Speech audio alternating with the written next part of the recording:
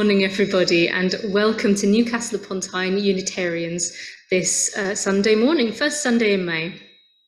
It's lovely to see you all. Whether you're joining us in the building here or online, you are very welcome.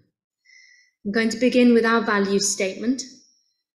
Here at Newcastle Unitarians, we welcome all who seek the meaning of life and who believe that human spirituality is wider than any one tradition and deeper than any one set of opinions. With a respect for our Christian origins, we seek to explore all truths from all sources. Our fellowship gives us strength and encouragement in daily living. So welcome, everybody. My name's Diana, in case you don't know me. I'm a member of the congregation here. And as we've just had King Charles III's coronation, I thought we'd look a little bit at him, but in particular, I want to use this as a platform to look at his attitude to the environment. First, I'm going to light our chalice with some of his own words.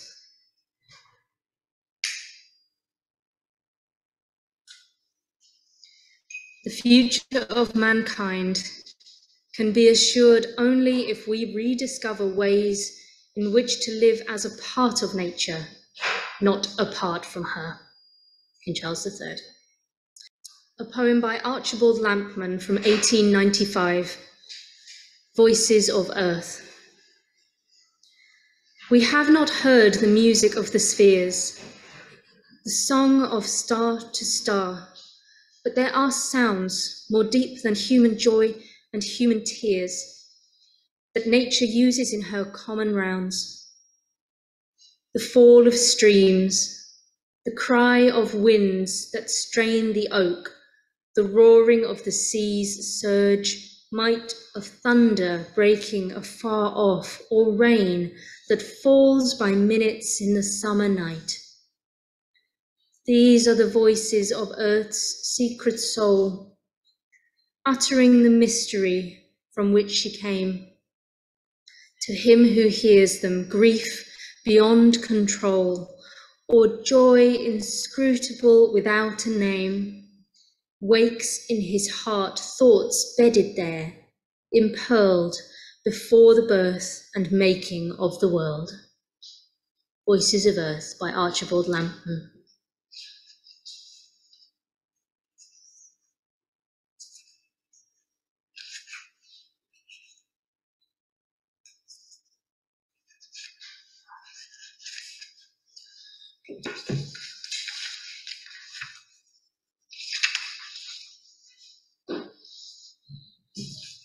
I'm going to share some words now by Hildegard of Bingen. She was a mystic and polymath, I suppose.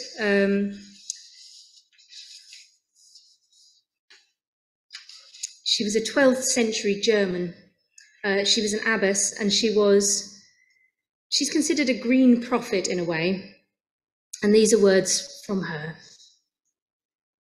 The earth is our mother, mother of all that is natural, all that is human. She is the mother of us all, for she contains within herself the seeds of all. The earth contains all moistness, all verdancy, all germinating power. It is fruitful in so many ways. The earth is our mother. Hildegard von Bingen. I'm now going to invite Ben up to read a speech that Charles gave in 2019 at the launch of a Netflix series entitled Our Planet. I must say, I often wonder why we've waited so long to take the actions we were so evidently required to do. 50 years ago, as it happens, about the same time I made my first speech about the environment, spaceflight Apollo 8 took Earthrise, the photograph that showed for the first time the incomparable beauty and fragility of our planet. Surely one might have thought we would have known then the responsibility we had, that we had to do what we had to do, and the perilous path along which we were treading. But since that time, we have cleared 50% of the world's rainforests, destroyed 50% of our coral reefs, poisoned our rivers, and indeed whole swathes of the ocean with the runoff from industrialized agriculture, and we have dumped hundreds of millions of tons of plastic into the oceans as well. And of course, in doing so, we have instigated the world's 6th mass extinction event and have accelerated CO2 emissions to the extent that climate change is now a very real, existential threat to our whole civilization. Welcome, ladies and gentlemen, to the Anthropocene, an epoch formed by the impact of man, and perhaps, ladies and gentlemen, the greatest crime of all is that we knew what we were doing. Informed consent being the basis of democracy, should we not reject informed destruction as the basis of catastrophe? And it appears that we have only belatedly, partially and somewhat reluctantly come to the realization that our planet does not refer to the hour of Homo sapiens, but rather to the whole astounding miracle of life on Earth. We share it equally, and as is becoming only too obvious, for our own survival, we desperately need the rest of the natural world, with which we are intimately interconnected, but which we have been taught to exploit and dominate as something separate from ourselves. My sons are both keen to remind me that we know what the problem is. We no longer need permission to act. But the priority is now to focus urgently on finding and implementing solutions. It is also glaringly obvious as we look around our world that these solutions need to heal the environment and our society. There is much, though, about which we can be hopeful. We can change our behavior. We can embrace a circular economy. We can embrace renewable energy. We can make soil health the basis of our agriculture. We can meet the Sustainable Development Goal targets on the oceans and forests. We can regenerate and restore our degraded landscapes. We can ensure that investment reflects the risks inherent in destroying natural capital as well as in climate change. And we can ensure that the infrastructure on which some $90 trillion is to be spent in the next 20 years is zero carbon and enhances the lives of those who depend upon it. So not only, ladies and gentlemen, do we have the solutions, we also have the money. In other words, the cost of keeping to 1.5 degrees of warming are relatively small, and the benefits are enormous, whereas the costs of not doing so are utterly catastrophic. So what I want to know is, how can we possibly sacrifice our children's and grandchildren's entire future, let alone the future of all life on this miraculous planet, by not doing what we know is required now? And these self-same children and grandchildren are already raising their voices and demanding action, as you've probably all seen. So, ladies and gentlemen, we can do all of these things because we must. And by doing them, we will invest in technologies and activities that will secure employment and prosperity. Climate change and biodiversity loss are not only going to wreak havoc on future generations, they are starting to wreak havoc on us already, particularly and tragically on the poorest and most vulnerable. And we have no choice but to be the change we need, for there is nobody else. And for that to happen, as many people as possible across all cultures and languages must understand the natural world and our place within it. We are nature ourselves. Our planet will be a critical part of that process, and I hope and pray that it will catalyze an enduring determination to cherish and protect the Earth, our only home. That was Charles speaking in 2019 at the launch of the Netflix series, Our Planet. There's nothing like a jolly good disaster to get people to start doing something. It's another quotation from Charles. I'm not actually a massive fan of monarchy. And after watching yesterday's coronation, I think I'm even less so. Although I think figureheads are important, if not essential. Monarchy, I find, is something of a roulette wheel. You get what you get, and it's really just luck whether they're good at their job or not. Although I wouldn't say democracy necessarily has a much better track record. But yesterday's coronation was still a significant moment. There will only ever be one coronation of King Charles III, whatever your view. And I feel that there's a lot of wisdom from Charles to be had if we choose to listen and see past some of the mistakes and inevitable hypocrisy. So, Charles Philip Arthur George was born on the 14th of November 1948 at Buckingham Palace. He is King of the United Kingdom and 14 other Commonwealth realms. He was 3 when his mother Elizabeth II acceded to the throne in 1952. He was made Prince of Wales in 1958, and his investiture was held in 1969. He succeeded his mother on her death on the 8th of September 2022, and at the age of 73, he is the oldest person to accede to the British throne, after having been the longest-serving heir apparent and Prince of Wales in British history. His coronation took place yesterday, and I think no matter your views on monarchy, he does have a hard act to follow. His mother had the longest reign of any British monarch, which was 70 years and 214 days. And it was the longest verified reign of any female head of state in all of history, which I think is an achievement. She was a massively respected woman. And so I think Charles does have a difficult job.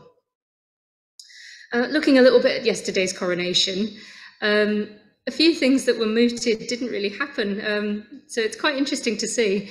They were hoping that he might not spend quite so much money. Quite a lot of money was spent, and a lot of it was taxpayers' money. So this is why I'm a little bit hesitant now to say that I'm even more reluctant to say I'm a fan of monarchy. I'm really not. So the King's coronation was going to be rooted in long-standing traditions and pageantry, while also reflecting the monarch's role today and looking towards the future. Camilla was crowned Queen alongside him.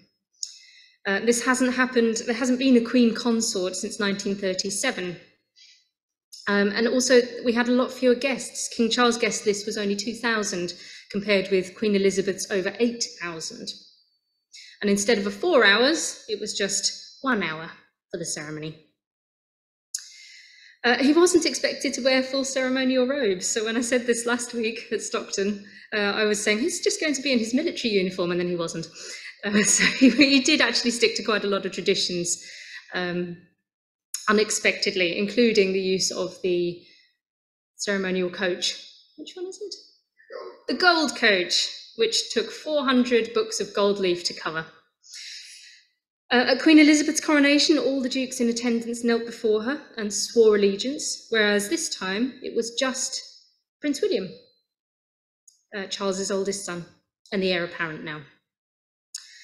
And instead of a 2-hour journey passing 16,000 individuals, which is what occurred at Queen Elizabeth's coronation, the King this time only took a much, much shorter journey, passing far fewer people. Although the parade was extremely impressive, it was very well synchronized with thousands of people all marching to the same beat across a couple of miles. Very impressive.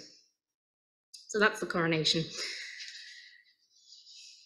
I'm going to move on from Charles as such and talk more about his attitude to the environment, which is what I really want this to be about. Charles has long been a proponent of sustainability and support of the environment and nature, well before it was a mainstream view. His actions can be viewed as a bit hypocritical sometimes. He is a long, long way from a perfect example of how to live sustainably and in harmony with the earth, given his lifestyle and privilege. But as Ben pointed out to me a few weeks ago, his position does give him a platform from which to give voice to a growing, important movement. Another quotation from him. He said, "I've had this extraordinary feeling for years and years, ever since I can remember really, of wanting to heal and make things better. I feel more than anything else, it's my duty to worry about everybody and their lives in this country, to try to find a way of improving things if I possibly can." Clarence House has solar panels and biomass boilers. Charles even had his Aston Martin converted to run on a mixed fuel of waste wine, whey from cheese, and petrol. He's a vocal supporter of organic farming methods and useful architectural design, which led him to support the construction of the experimental town of Poundbury in Dorset, which is an integrated community built around people rather than the car. It's a place that tries to encourage people to support their environment as much as possible by living sustainably, walking or cycling everywhere, living, working and shopping locally so that there's less reliance on public transport or industry. Charles loves gardening. He advocates talking to your plants, saying that I happily talk to the plants and trees and I listen to them. I think it's absolutely crucial. His healing garden, based on sacred geometry and ancient religious symbolism, went on display at the Chelsea Flower Show in 2002. If you can see an order of service near you, you might be interested to note the symbolism on the Coronation invite, which is on the top. If you can see a colour one, you'll be able to see it even better. The design was printed on recycled card with gold foil detailing. Central to the design at the bottom, you'll see the Green Man. It's an ancient figure from British folklore, symbolic of spring and rebirth to celebrate the new reign. The shape of the Green Man, crowned in natural foliage, is formed of oak, ivy and hawthorn leaves, emblematic of the United Kingdom. There's a British wildflower meadow bordering the invitation, which features lily of the valley, cornflowers, wild strawberries, dog roses, bluebells, and rosemary for remembrance, presumably for his mother, together with wildlife including a bee, butterfly, ladybird, a wren, and a robin. Some of the flowers are grouped in threes, particularly with one of them as a bud, to symbolise being the third Charles and at the start of his reign. 2 years ago, he launched something called the Terra Carta, something also known as the Earth Charter, and you'll see the seal of it on your order of service again, bottom right-hand corner, that's the seal. This is a sustainable finance charter that asks its signatories to follow a set of rules towards becoming more sustainable and to make investments in projects and causes that help with preserving the environment. So Charles has tried to use his considerable leverage to push us as individuals, but also big business, in the right direction. He's a man who has clearly had enough of talking and of hearing other people talk a lot but do very little. He has also said, do we want to go down in history as the people who did nothing to bring the world back from the brink in time to restore the balance when we could have done? I don't want to. For when it comes to the air we breathe and the water we drink, there are no national boundaries. We all depend on each other and, crucially, on each other's actions for our weather, our food, our water, and our energy. He's a man who also encourages us to think of and listen to the next generations when we're deciding how to act. He says, if you think about your and my grandchildren, this is what really worries me. I don't want them, if I'm still alive by then, to say, why didn't you do something about it when you could have done? We're busily wrecking the chances for future generations at a rapid rate of knots by not recognising the damage we're doing to the natural environment, bearing in mind that this is the only planet that we know has any life on it. If your children want to alter society, listen to their reasons and the idealism behind them. Don't crush them with some clever remarks straight away. So we need to act, and act now. We as individuals do have a part to play. Continued inaction in our daily lives, or actions based on indifference or apathy, globally do add up to big problems. But conversely, if we each try to live more sustainably, the work adds up. Personally, I do try very hard to walk and use public transport where I can, and to not use my cars much. Yes, cars. I do have two. I have a stupidly high-performance car, which is utterly pointless, and I don't drive very often. And I try my best to live sustainably as well as I can. I do things like buy refills of toiletries and groceries rather than buy yet more plastic bottles and bags, and I recycle what I can. But really, as individuals, that alone is spitting into the wind. Big corporations have the largest role here. And given our reliance on capitalist economies, changes here are like steering a tanker, but they are necessary for useful, lasting change.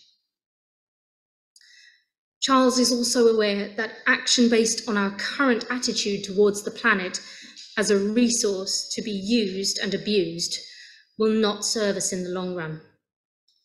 What he wants to see is a humanity that cares for the planet again. He wants to see us reconnect to nature, to see ourselves as part of the whole instead of as some supreme species that can do what it likes. He said, "The mistake is to think that clever technology can solve everything. It can't solve our relationship with nature," which is where I think it's gone wrong, in that we have somehow abandoned our proper connection with nature. Zen master Thich Nhat Hanh was asked once what we need to do to save our world. And his response was, "What we most need to do is to hear within us the sound of the earth crying." I'd like to thank Louise for lending us this book. This is the church copy, so if anyone else would like to borrow it and read it, do feel free. It's entitled Cherishing the Earth, Nourishing the Spirit. It's a collection of essays and short pieces put together by various Unitarian writers.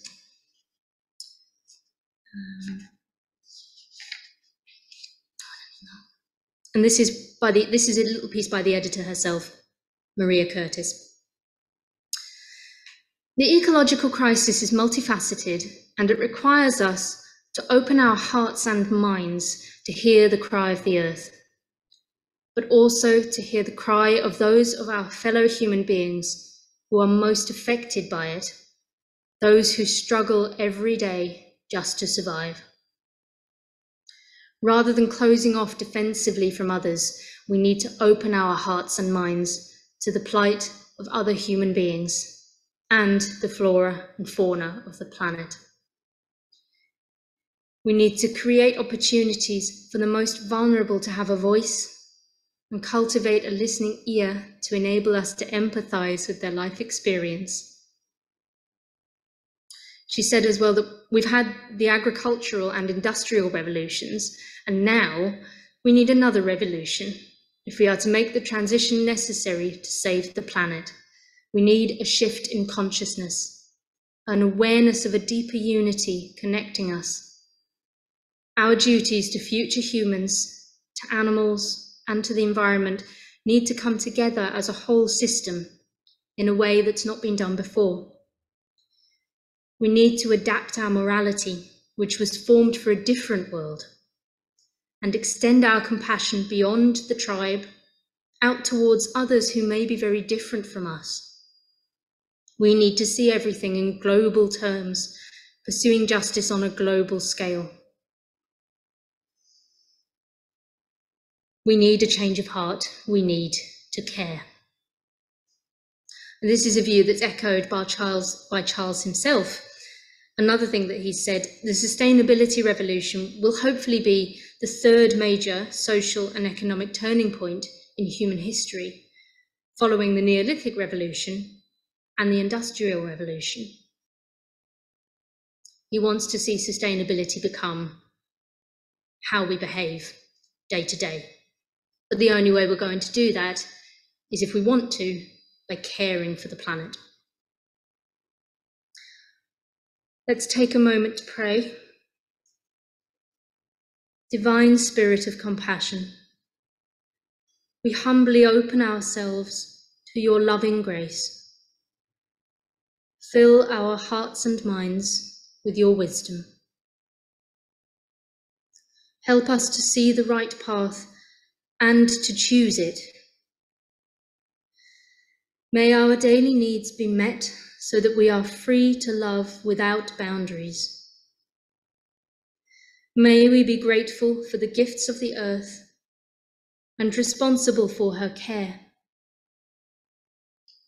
May we forgive ourselves and others when we constrain our love or cause harm. Acknowledging our human frailty, we ask for strength at testing times. May the power of love reign supreme. So be it. Prayer by Maria Curtis.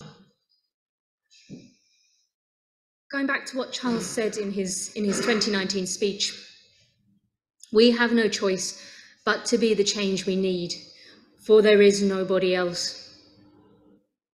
And for that to happen, as many people as possible across all cultures and languages must understand the natural world and our place within it. We are nature ourselves. And I hope and pray that it will catalyse an enduring determination to cherish and protect the earth, our only home. I hope that we feel inspired to feel a connection to nature, to our planet, because without that connection and without that sense of compassion for her and for the other flora, fauna, and human beings on the planet, how will we care for her and protect her and ensure our continued survival and thriving as well? I'm going to end with a final quotation from Charles as I extinguish our chalice. Just as mankind had the power to push the world to the brink, so too do we have the power to bring it back into balance. King Charles III.